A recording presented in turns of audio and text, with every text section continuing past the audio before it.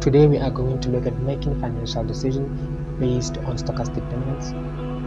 Here we are going to use probability density function, mass function, and the cumulative distribution function to make decisions about portfolio choices. First thing first, we have to think about the process of decision making in financial economics, right? So what do we assume about a rational investor in financial economics?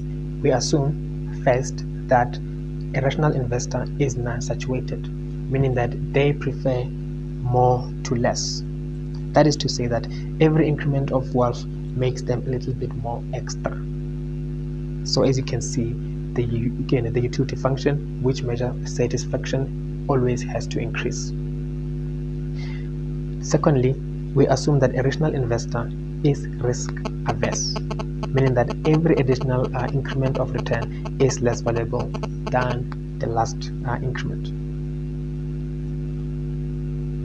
So as you can see on the function, the utility function has to bend like away from risk. So you will still be happy, but every increment makes you again is less valuable than the previous increment, as this function shows. The more the wealth increase, the utility function does not increase by the same rate. So now let us look at using stochastic dominance to make this decision. Say you have two investment opportunities where you will have to choose only one of the two investments, A and B. Suppose that for our sake that these two investment A and B have equal variances.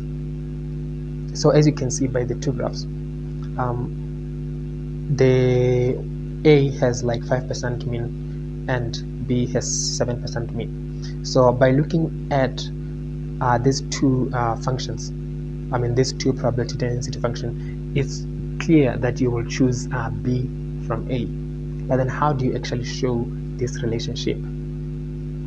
That's when you have to use first order stochastic dominance. In first order stochastic dominance, you will use the CDF, or the cumulative distribution function. As you can see, the CDF of B is less than the CDF of A, right? So we will have to choose B because for every point of the probability, the return for B is higher than that one of A. So basically, if you prefer more to less, you will obviously choose B over A, because it has higher return than A and they have equal variance. But most importantly, the decision on first order stochastic dominance is based on the CDF. So when you want to make that decision, you basically just have to look at the CDF. That's it. So it's easy to make the decision. That's why this theory is very important.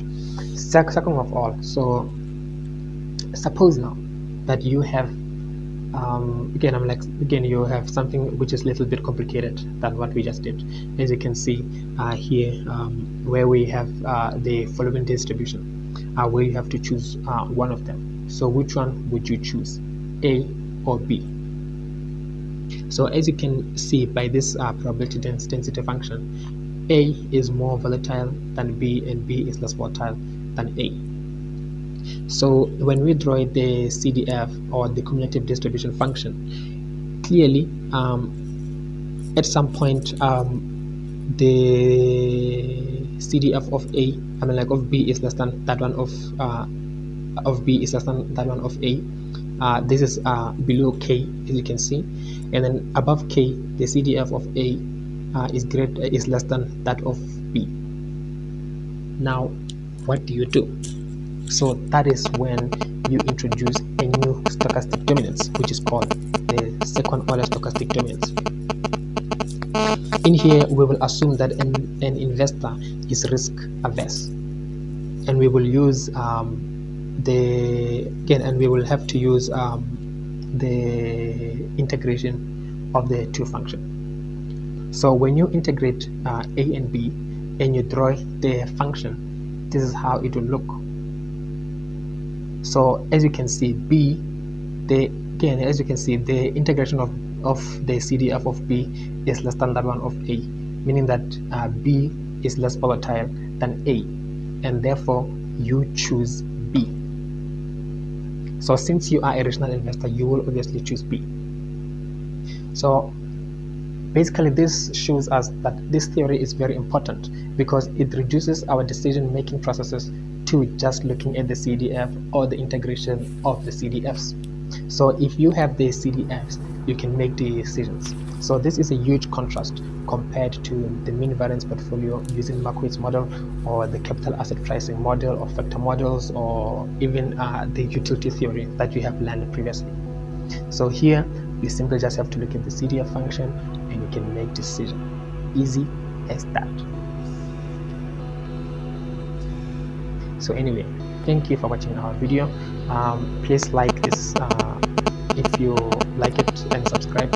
And also, if you wish to book a private session where we go into details about these things, you can email us or you can go to our website or WhatsApp us. All the details will be in the description box below. Thank you.